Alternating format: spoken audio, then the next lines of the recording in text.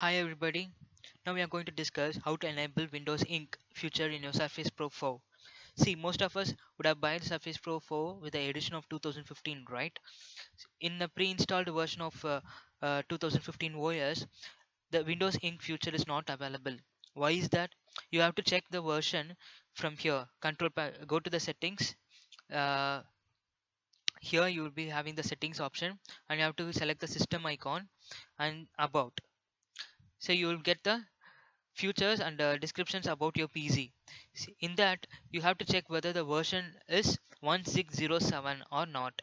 If your PC does not have the Windows 10 Pro version 1607, then Windows Ink Future will not be available for you, which means you have to upgrade your PC. You have to update your PC to the version 1607. How to update that? It's very simple. You just have to select this icon in your uh, desktop, that is Windows 10 upgrader. Okay, see, it will check for updates, and once you have the uh, version for updation, it will show you icon update now, show an option update now. Okay, so once you have to click the update now, and you have to install the latest version of Windows 10.